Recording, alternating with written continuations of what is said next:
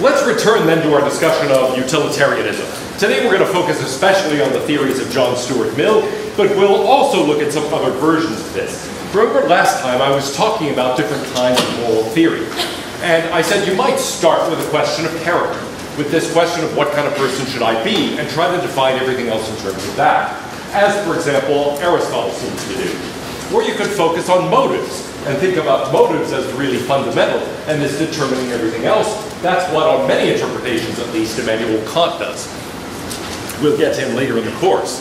Then, a traditional way of looking at it is just to focus on the actions themselves, and to say things like murder is wrong, theft is wrong, and so forth, where you're focusing on the actions. Forget the motive, forget the kind of person who's doing it, forget the effect of it, it's just the type of action that is of moral significance.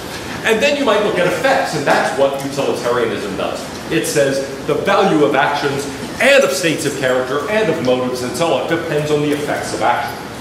Now, the most natural way to do this is to go backwards and to say, well, as we talked about last time, the effects primarily are whether good or bad. Effects on happiness, for example, improving happiness or at least chances for happiness, or decreasing them.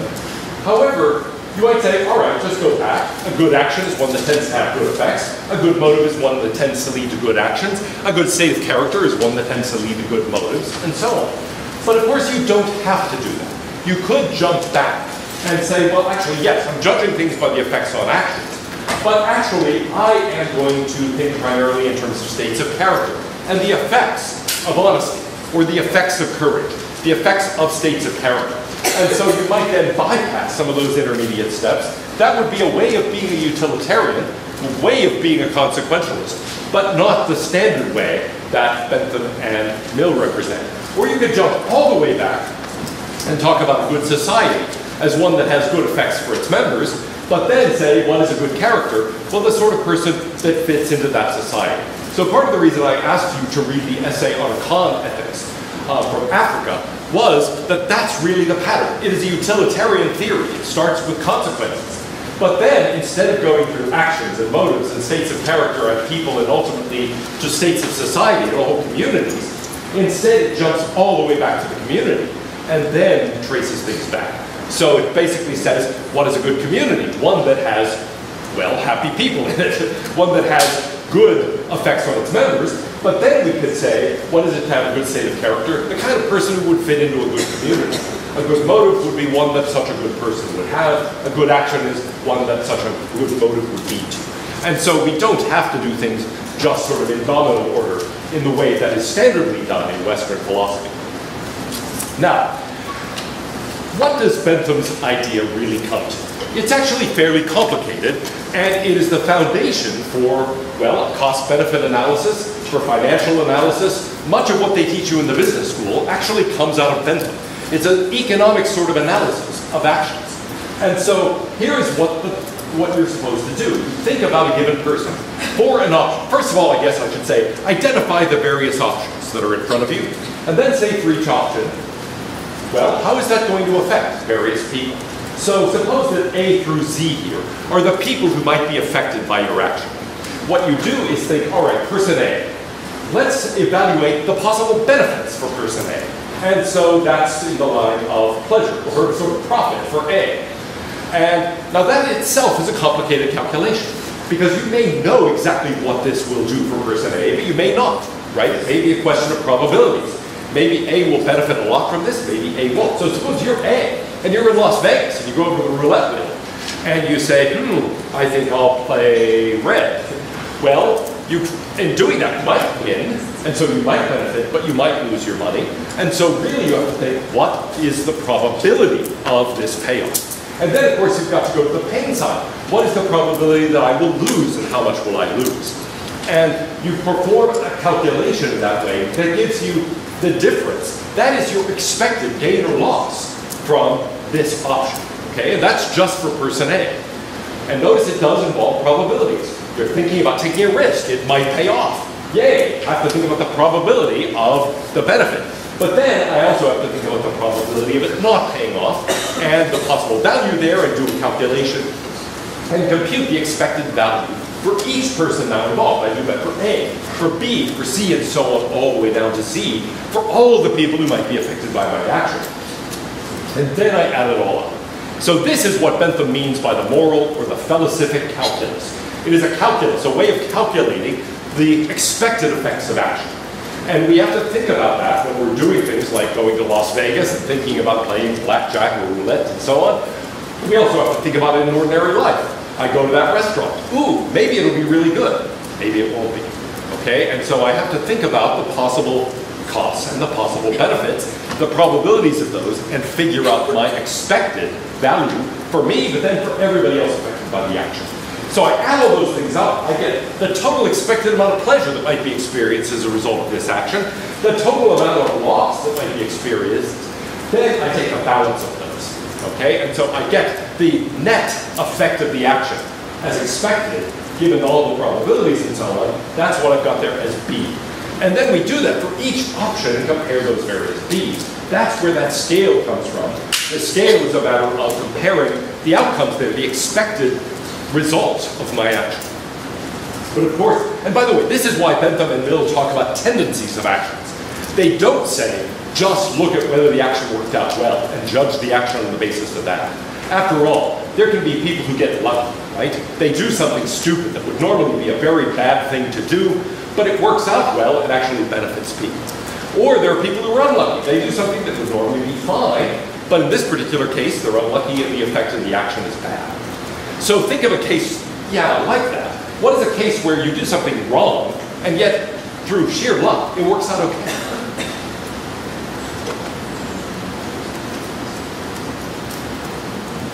Maybe you're never lucky. Yeah. Running a red light. Running a red light. Yes, good. Okay. You run a red light. You think, oh man, I'm really in a hurry. I don't see anybody around. You go through the red light, and you might think that's a bad thing to do normally. But in this case, luckily, it works out. You don't hit anybody. Nobody catches you. It's okay, right?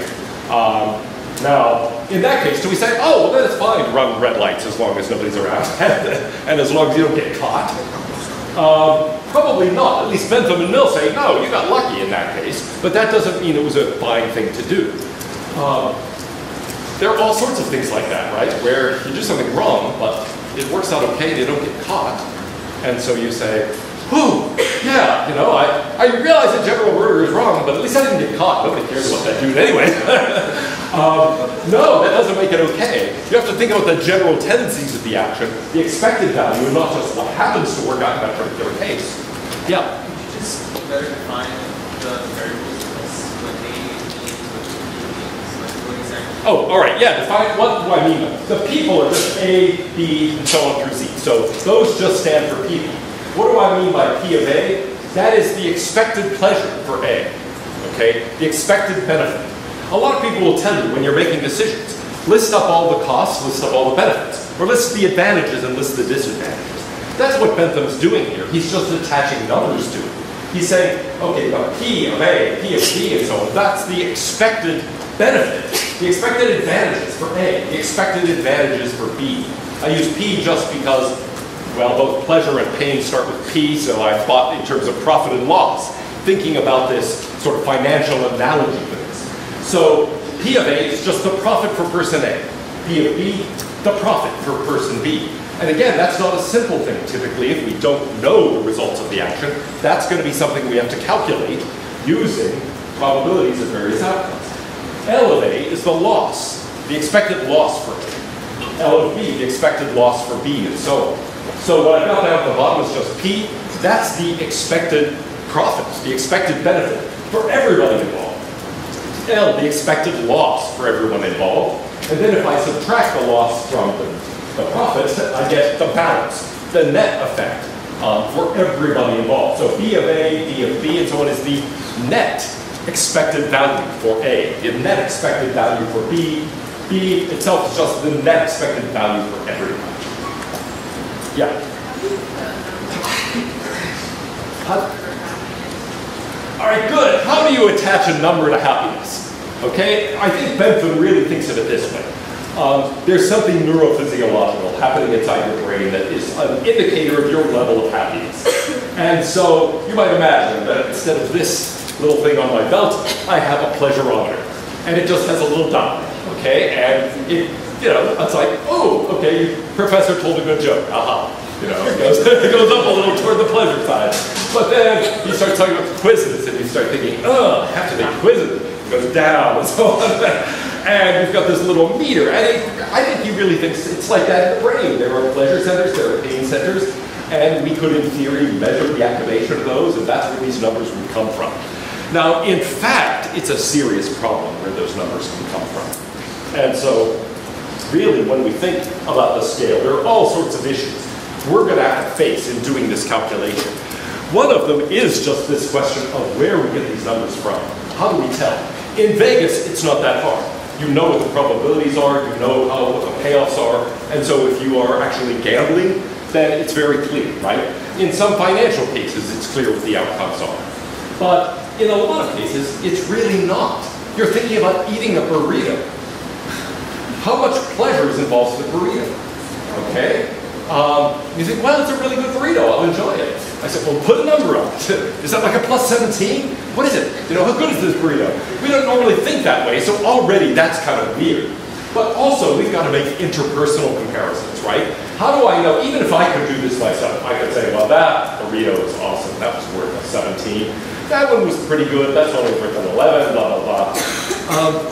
How can I compare my scale to yours? After all, here's the background argument that both Bentham and Mill have for this. They're empiricists. They want to found ethics on something observable, on something you can perceive. And pleasures and pains are things you can perceive. But now, here's the problem. I can perceive my own pleasures and pains, but I can perceive yours. I can perceive their effects. I might see you smile or frown, but I don't actually have access to your mental state. So how do I compare my scale of pleasures and pains to yours? It's a serious problem, and there's a whole field of economics that tries to study these questions and examine how we do that. It's called welfare economics, because it's trying to figure out how do we assess people's levels of welfare or well-being, and how do we put them together into some general guide about what ought to be done. So, here's the good news. Bentham's work here did lead to an entire field of economics. Here's the bad news. It's really problematic in that field how we can compare one person's scale of pleasures and pains to another person's scale. But those are only some of the problems we're going to have. What about pleasures and pains themselves? Bentham thinks of this as all arranged on a single scale. And it's like the plus values are pleasures, the minus values are pains. But is it really like that? Are pleasure and pain just pluses and minuses on a single scale? Or are they different scales altogether? Here's one way of thinking. Think about stepping into a hot tub, okay? And it's really quite hot. Not so hot that you are scalded and go, no. But neither is it just lukewarm. It's like just the right temperature, where you get into the hot tub and it's like, ooh. Now, that's a pleasurable feeling, but it's also slightly painful, right? You've got to have the heat there, so it's just slightly uncomfortable. And if you can't call anything to mind with hot tubs, think of just a bath or a shower. What is the proper temperature for a shower? It's just hot enough that you feel a little tingly and it slightly hurts. At least that's what I think. Anyway, that's a weird mixture of pleasure and pain, right? And so is it really just a question of values on a single scale? Maybe not. Also, there's this question of how we compare near and long-term pleasures. This is something Bentham is very much aware of. He says, do I prefer a pleasure now or a pleasure later? Well, all other things equal, I prefer that pleasure now. If I say, I'll give you $1 right now, or I'll give it to you a year from now, which would you take? The $1 now, right? But now a year from now, what if it's $2 a year from now? Now it's sort of harder to tell what to do. And so you might think, yeah, how do we figure out how to compare the near-term pleasures and the longer-term pleasures? The near-term pains, the longer-term pains. It's in economics the question of how do we establish a discount rate. And in moral calculus too, there is something like a discount rate. In finance, you talk about the value of money. Well, here you can talk about the value of pleasures. And you have to figure out how much more a pleasure now is than a pleasure a month from now or a year from now. And that's a hard thing to know how you could be right and wrong with. There's also a problem of going from ordinal to cardinal scales. I might say, oh yeah, which of these restaurants do I like best? I like A, then B, then C, then D. But now if you say, well, how much more? Give me some idea of the intensities. Put those on a scale with numbers. That's a different thing, right? And that's much harder. So it's usually thought to be fairly easy to just write things. Oh, this is my number one choice, and this is number two, this is number three, and so on. But to then say, aha, that was a 10, this one's only a 6, and this is a 1, that's a much harder thing. And finally, we've got this problem of different kinds of pleasures. So, actually, let's see here. Yeah. In thinking about the kinds of pleasures problem, I want to back up for a moment and just think in general about what the utilitarian is doing. We're trying to characterize what, for example, a good action is, or what obligation is, what it is for something to be such that you ought to do it. Or if you want to think of it this way, just think of an action being right, an action being good. And then the utilitarian's giving you some kind of definition. It produces enough good, or it maximizes the good. Now, how is that as a definition? Remember when we were thinking about other kinds of things, we were thinking about, are there false negatives? Are there false positives? Are there times when something might even maximize your expected level of happiness for the whole community and nevertheless be bad? Are there other cases where you might say, this is a good action, it's what you ought to do, but actually it makes people less happy? Well, in order to think about that, let's think about the objection of Thomas Carlyle. He raised this in a series of letters to John Stuart Mill during the 1830s. He basically said utilitarianism is pig philosophy. It is a philosophy fit for swine, and we mentioned this a little bit last time. Now, why is it pig philosophy? Because it identifies being good with feeling good. What is the good? It's just feeling good. And he said, well, that's a fine philosophy for pigs. What is it for a pig to be happy? Well, just to, feel good in the bargain. The pig is there, has lots of mud to slop in, has lots of food to eat from the trough, has other cute little piggies to play with and cavort with, and so on. And you might say, that's all it is to be a happy pig, just to experience these pleasures. But are human beings like that? Is a human being such that there's nothing to being good except feeling good? And his answer is no. This is degrading the human beings. It's a degrading view of human nature. Now, Mill responds at first in these letters in the 1830s in a way that is different from his later response to utilitarianism. His first response is to say, wait a minute, what is utilitarianism all about? It's about all of us feeling good, not just you feeling good. The whole idea is to maximize happiness for the entire community.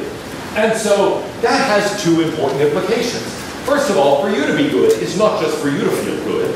It is for you to make everybody feel good, okay? It's really to promote the good of everyone. Now, how do you do it?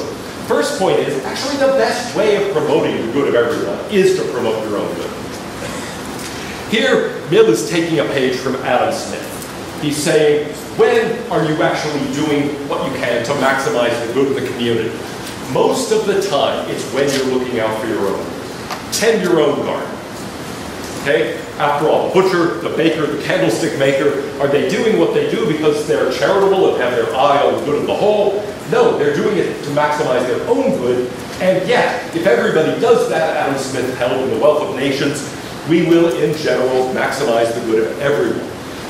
The theorem that goes along with that to prove it didn't appear until I think it was 1954 in the work of Arrow and DeBrow. But in general, that's right. If each person tends to their own and maximizes their own good and makes decisions on that basis, in general, given that certain constraints are satisfied, that will maximize the good of the whole. So the first thing Mill says is, well, look, yeah, we're trying to maximize the good for everybody. Most of the time, you can do that by just looking out for yourself. It is fine most of the time to think primarily about yourself. You're the main one being affected. But, he says, there's another important point. I have reason to develop my own capacities, my own intelligence, my own virtue, my own higher qualities. Why? Because they benefit other people. They don't just benefit me. So if I work hard, for example, I benefit from my working hard, but so do other people. If I become a virtuous person, if I'm, for example, honest, if I'm courageous, if I'm generous toward others, that benefits other people too. It doesn't just benefit me. So if I actually want to be the kind of person who maximizes the good for humanity, I'm going to be the sort of person who develops virtues, who develops my higher faculties, who works hard. And so Mill says, look, if I'm really interested in maximizing the welfare of all, I'm not going to be rolling around in the mud like a pig. I'm instead going to be doing all these things. I'm going to look like a good person, traditionally conceived. I'm going to try to develop my faculties. I'm going to try to develop my virtues, etc. Now, in utilitarianism, he does retain those arguments, but he adds and emphasizes a different argument. It wasn't there earlier. He says, pleasures differ in quality as well as in quantity. Now, Bentham had recognized there were different kinds of pleasures, and he has an extensive catalog of the different kinds and their sub-kinds and all of that. But Mill says, yes, that's true, there are different kinds of pleasures, but it's not just that there are different kinds, they actually differ in value. And so they differ in quality as well as quantity. He says, it is better to be a human being dissatisfied than a pig satisfied. Better to be Socrates dissatisfied than a fool satisfied. Why? Because we're capable of better pleasures than pigs are. Mill asks us to entertain the following. Suppose, I'll update this a little bit. Suppose you have a chance to trade in a certain amount of your intelligence. After all, people spend a lot of time on SAT prep classes, on other things to try to get their kids into top-ranked schools and all that. Well, suppose that you're not interested in that, but you could, there's quite a market out there for extra intelligence. And suppose we had some way of actually transferring a bit of your intelligence to somebody else. So, there's a company that sells IQ points. And it basically says, yeah, we'll plug you into the machine, we'll take some of your intelligence, we'll transfer it to somebody else for a hefty fee. So let's say we pay you a certain amount of money, and you'll become a lot dumber. We'll knock you down, let's say, I don't know, what's a good 2 standard deviations. You'll lose 30 points on your IQ. Now some of you might say, no problem, I got so much. No one will notice. But I mean, that's a lot, right? And so you might think, okay, shoot, I'll give up 30, but now we say, look, I realize this is worth a lot of money. And so we'll make sure that the rest of your life is very happy. We'll give you a good job that you can actually do given your limited IQ. We'll make sure you have a good income. We'll match you up with other low IQ people so that you will actually be able to have a wonderful family of dummies. Anyways, suppose we could do this. How many of you would say, oh yeah, I'd make that trade? After all, if you keep those IQ points, things might work out well, they might not. But here it's like, no, we're guaranteed. You'll be happy with your life, even though you've lost those 30 IQ points. How many of you would say, yeah, I'll do it? All right, that's interesting, about 5 or 6 of you. There are always like a couple of guys in the back who are willing to do this. Usually they're not my TAs. But anyway, yes, I mean, some people might be willing to do it, but John Stuart Mill says almost nobody. In fact, nobody who's remotely satisfied with their life would be willing to do this. And why? It's because the pleasures that a person who is more intelligent can experience are better pleasures.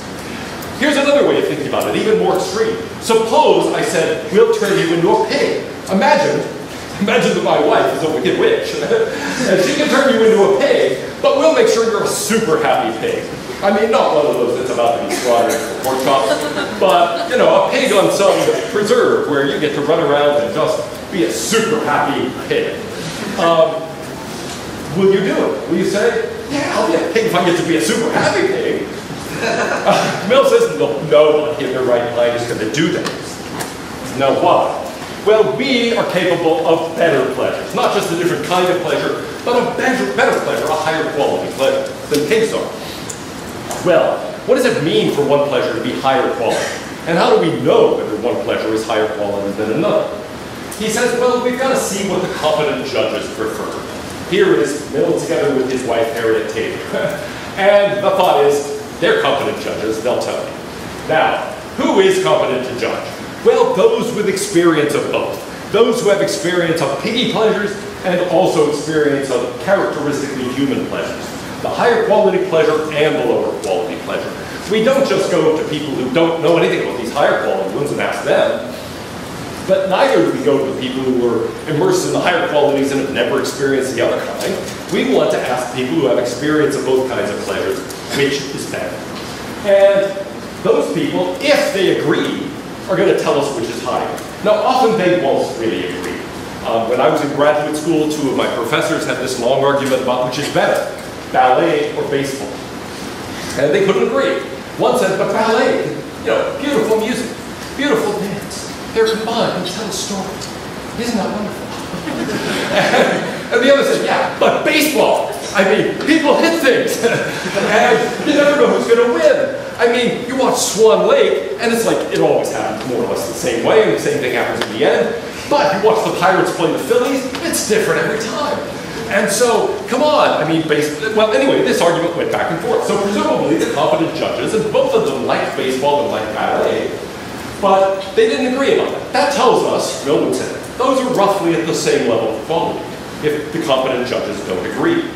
But competent judges might agree. Suppose people have experience of, well, let's see, people who are fond of baseball, what else would they typically have experience of? Yeah. Beer, okay. So we say, okay, baseball or beer? You can watch the game, but no beer. Or you can have a beer, but no game. Which will you choose? Now, I don't know. What would baseball fans choose? Baseball with no beer or beer? I kind of want to know who's playing and what kind of beer. That reminds me of a great movie scene, very touching movie scene. Have you ever seen Almost Famous? Anyway, there's a girl who's a groupie for this band, and they end up trading her away, basically in a poker game, and they lose, so she has to go off and be the groupie for this other band for 2 weeks or something. And she's crying as she hears from the main character that she's been traded away for a case of beer. And her response as she's crying is, what kind of beer? Anyway. Well, yeah, actually that's a really good illustration. It's also really sad. Now, you might think, look, competent people will normally almost all go for certain things given certain kinds of choices. And that's an indicator of quality. Now, how does Mill think it's going to come out? He thinks the best pleasures are going to be intellectual pleasures. Okay, the pleasures of, for example, getting a new idea. There is Archimedes in his background, shouting, you're reading. Okay, or, you know, reading something really gripping and really good. Learning something new. Intellectual pleasures, he says, are the best kinds of pleasures. The second kind, intermediate kind, are social pleasures. The pleasures of friendship, of love, of, you know, being around other people and interacting with them in good ways. And the lower kind, still pleasures, still valuable, but the lower kind are sensual pleasures. Okay, it's lying on the beach drinking a Corona. Now, is he right that the competent judges would prefer the intellectual pleasures? Let's find out. You're students at the University of Texas at Austin. Surely you are well acquainted with intellectual pleasures, but also with social pleasures, also with sensual pleasures. So now, I'm going to treat you all as competent judges, and I'm going to ask you about the following. Suppose we have a contest to determine who does best in this course on the quizzes overall, and we offer 3 potential prizes to the winner. First potential prize is the high point of sensual pleasures. It will be an all-expense-paid weekend, anywhere in the world you want to go, with anyone you want to be with. And if that person is not willing to go, no problem. We'll drug them so they'll follow everything. And they'll remember anyway. Okay? Now, forget the moral qualms about that for a moment. That's option 1. Option 2 is the height of social pleasures. We'll gather all your friends together. We'll bring them all here to Austin. You have a weekend of having fun. All schoolwork you'll be excused from for that weekend. You can just hang out with these friends and have a great time.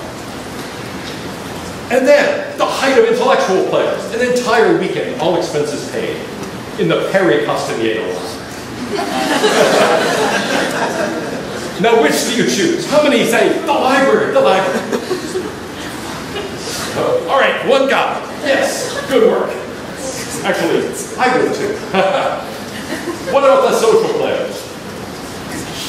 What about the sensual pleasures? No, that looks like exactly the inverse of the ranking that John Stuart Mill had in mind. So how do we explain this? Mill himself says, look, I admit people don't always make these choices. Some people lose their ability. Some people never have the ability to appreciate the higher pleasures.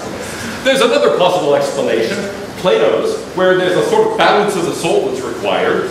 And the way you rank these really depends on your particular balance at a certain time. Right now you're in college. We're force-feeding you intellectual pleasures. We're basically holding open your mouth and just stuffing them in there. Say, come on, consume these intellectual pleasures. You probably feel like you're getting plenty of those, so the weekend in the PCL doesn't sound that great. But, you know, the others are being shortchanged a bit. If you had spent the last 20 years in a brothel, you might think, yeah, weekend in the library sounds awesome. Anyway, so that's part of the explanation, maybe. But maybe I've skewed this by not really giving you a very good test of the highest pleasures. After all, is a weekend in the library really the highest sort of intellectual pleasure? Suppose I could say, instead of that, a weekend of being able to perform a sort of Vulcan mind meld, if you will, with the mind of God. You can know anything you want to know, okay? Anything you want explained will be explained to you. And if you don't believe in God, we'll say, somehow we'll make your mind in tune with the universe in such a way that just any question you have will be answered, and will be answered correctly. I mean, not just like, what's the meaning of life, the universe, and everything? 42. But I mean, really, answered, you know, with a good answer. Now, in that case, what would you choose? That seems a lot more appealing then, right? So, I mean, I tend to think so. It's like, look at all the publications I could get from that one week. So, anyhow, there are complicated questions here about how to rank these pleasures, even if Mill's right. But now there are additional problems. What about complex pleasure? For example, here, the idea is with a first kiss. Yes, that's a sensual pleasure, but it's also a social pleasure. And it's presumably all sorts of thoughts go along with that. So actually it's a very complex sort of experience. How do we take apart its various components and how do we decide where to put that in the rank? Or often, let's say you're in a class and yes, you get a really good idea. There's an intellectual pleasure that goes along with that. But often there's a sort of whole experience there and the other parts of the setting that are contributing to that too. Even that tends to be a complex pleasure. What about aesthetic pleasure? This is one type that Bentham talks about. The pleasure of a beautiful sunset, of looking at a beautiful painting, of hearing a beautiful piece of music. Those kinds of aesthetic pleasures, where do they rank? Are they higher than or lower? Is that a kind of sensual pleasure? Mill sometimes acts as if it is, but that's a pretty degrading view of art. Or is it an intellectual pleasure? And yet it seems to have a very large sensual component. What about kinesthetic pleasures? Like the pleasure of playing tennis. That's something that can be enjoyable, movement can be enjoyable, and yet it's not exactly a sensual pleasure, is it? Or what is it exactly? I don't know. But sometimes just the pleasure of movement, the pleasure of exercising a skill, that's something that can be pleasurable too. Where do they go? Well, in any event, there are lots of questions we could raise about Mill's rough hierarchy here. He may or may not be right about that. But he does affirm those 1830s answers and say, look, virtue would be valuable to everybody, even if I'm wrong about that. Even if it doesn't pay off for you to develop your intellectual side, for example, it pays off for everybody else. So it's something the utilitarian would certainly support. Those higher pleasures will tend to produce virtues, intellectual and moral, and those will benefit others. Now, there is a real disagreement here between Bentham and Mill. Often people describe it this way. They say, for Bentham, it's just quantity. In fact, at one point he famously said, all other things being equal, quantities of pleasure being equal, pushpin is as good as poetry. Where pushpin is this sort of kind of mindless game. People disagree about exactly what kind of game it is. But in any case, a common sort of game, think of it as being like Jenga or something like that, or like flipping cards into a hat or something of that sort. But Bentham actually doesn't think quality doesn't matter at all. He does say, in notes that weren't published until after his death, in regard to well-being, quality as well as quantity requires to be taken into account. So he actually agrees with Mill that some pleasures are higher quality than others. However, here's the difference. He thinks only you can really tell what's a higher quality pleasure for you. So Mill thinks we can gather the competent judges together and say, in general, for anyone, that this kind of pleasure is a better pleasure than that. Bentham says, no, no, no. It's all individual. You like ballet better than baseball, then for you it's a higher quality pleasure. You prefer baseball, then for you that's a higher quality pleasure. You prefer the beer, then that's a higher quality pleasure. For you, okay, we can say what's higher quality for you, what you would tend to choose, but to say, oh, we're going to somehow gather competent judges together and figure out what's better for anyone, Bentham says, no, that's not right. Quantity depends on general sensibility. He thinks we all share that. We can measure it neurophysiologically. But quality upon particular sensibility, on you preferring that kind of pleasure or that kind of pain to others. And so that's something he thinks is just individually relative. We can't make any generalizations about it. And Bentham, moreover, says that's really important if we're to preserve people's liberty. Should I be able to decide what are the best pleasures for you? Should I be able to decide whether or not you should be allowed to join a fraternity or a sorority, for example? Should I be allowed to decide whether you can drink beer, or whether you can go to the ballet, or go to baseball games, or blah, blah, blah, blah, blah, what the proper activities for a student are? Bentham says, no, of course not. It's up to you. What do you enjoy doing? What are the better qualities of pleasures for you? That's something only you can really know, and nobody else has the right to tell you, aha, you're paying attention to lower quality pleasures. A friend suddenly starts going to roller derby, and you think, oh my God, that's a low quality pleasure. But Bentham would say, hey, listen, maybe you find it a low quality pleasure. Maybe that person really enjoys it. And so, actually, you can't make any generalizations about this. Everybody is a better judge of what produces their own happiness than anybody else could be. Now, Mill agrees with him that liberty is in general better, that we should allow people to choose, but for a different sort of reason. He says there's certain actions that primarily just affect me. Those he calls self-regarding actions. And those I should be allowed to do as I please. However, when I affect other people, and in particular, when I'm in danger of harming other people, then maybe we would be justified in restricting your liberty. So he says the only justification for restricting liberty is harm to other people. But that's a different way of thinking about this. For Bentham, it's because I have no way of telling you what's the better way for you to live. Mill thinks, well, I could, but I really shouldn't. Okay, well, there are various objections that Mill responds to in utilitarianism. For example, a question of time. Won't we end up spending much of our lives calculating? After all, that moral calculus is complicated. My friend says, hey, want to go out and get some coffee with me after class? You say, I don't know, got to do a calculation. Who might be affected? You, me, the barista, etc., etc. Give me some, I'll tell you, I'll get back to you tomorrow.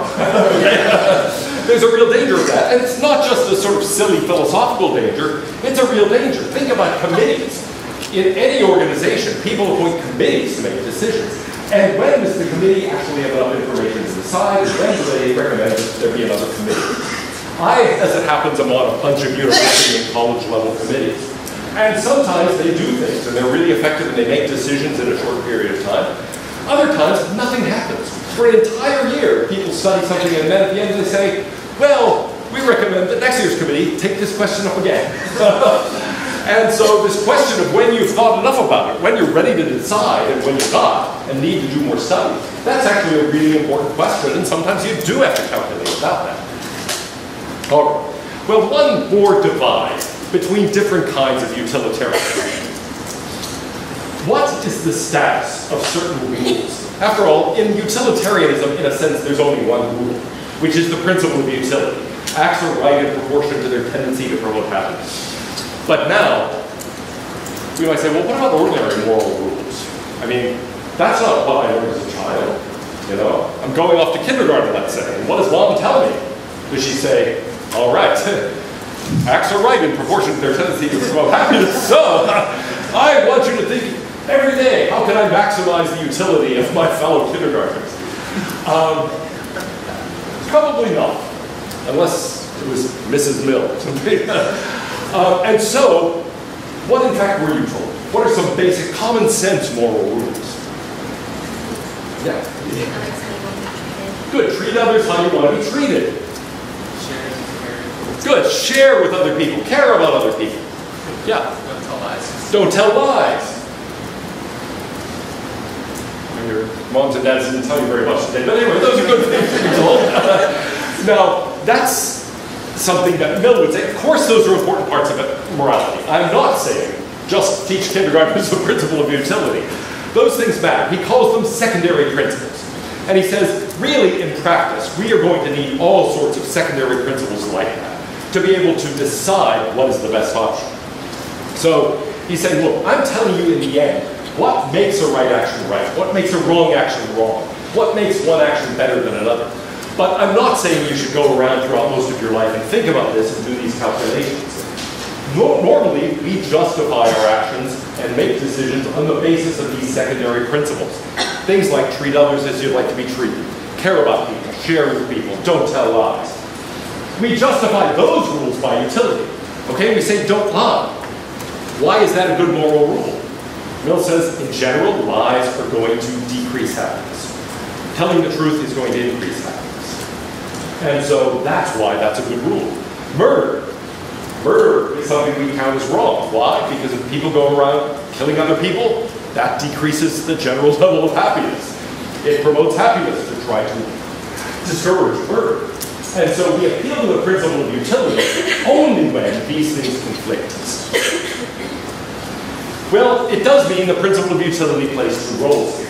First of all, it does justify these secondary principles, these common sense moral rules. And they serve as the practical test for morality. But second, it resolves conflicts between. Remember that argument in Bentham. Why you really need the principle of utility is you need to be able to resolve conflicts. And both Bentham and Mill say conflicts are an important feature of our moral life. We have these rules that come into conflict with other rules. For example, don't tell lies. Great moral rule. But are there occasions where it is actually justifiable to tell a lie? Yes. Give me an example of one. Yeah. If a stranger asks you where you live. Good. A stranger asks you where you live. Okay? Might be a good occasion for telling a lie. No. Yeah, sorry. Why? What's wrong with telling strangers where you live? Bad things might happen, right? And so Mill would say, yeah, that's a case where there can be an exception, where we have a conflict between self-preservation and honesty, and you decide you better tell a lie because you might be putting yourself in danger if you tell the truth. So in that case, he would say there's a conflict between two principles: protect yourself, but also don't tell lies, and we decide what to do on the basis of the likely outcome. Not just for you, but for everyone involved, okay? And in those cases, we say, all right, that kind of lie could be justified. Can you think of other moral rules that have exceptions in that way? Yeah? Another moral rule, I was going to do an example of when you might lie. Okay, yeah, go ahead. Yeah, sorry, it's like you either feel distress or something like that. Like if your mother asks you. Oh, yeah. Yeah, how do I look in distress? Dangerous question, guys. Very dangerous question. Basically, yeah, this might be an occasion where it is wise to lie. Okay, why? For the sake of happiness. Okay, that's the point that Mill and Bentham are making. We decide whether or not to lie in those cases because we're thinking about overall levels of happiness. And sometimes it would be the right thing. Sometimes you really ought to say, no, that's all wrong. Don't wear that dress. You know? And how it's a question of what in the end promotes the most happiness. And so there are going to be exceptions. W.D. Ross lists a bunch of principles, and it's getting late. I don't want to go through all these individually. But you could think in terms of all of those as being good moral principles, but on the other hand as having exceptions. There are times when you have to hurt others. There are times when you really shouldn't worry about improving yourself, or you don't help others. There might even be times where you have to be unjust, based on the general happiness. Yeah? So, would one of the exceptions be like torturing somebody to get information so they don't warrant like a city? Good. Okay, excellent example. Suppose, case from 24. This guy is the only one who knows where the nuclear bomb in Los Angeles is located. And you're Jack Bauer, agent who has to try somehow get this information in the next 15 minutes. And what do? You sit there and break his fingers one by one, okay, until he talks. And that might be a case where, look, you're treating that guy very unjustly. You might say in general, torture is morally wrong, but still in that occasion, for the sake of happiness, you have to do it. All right, next time, we'll start talking about more general epistemological and metaphysical questions.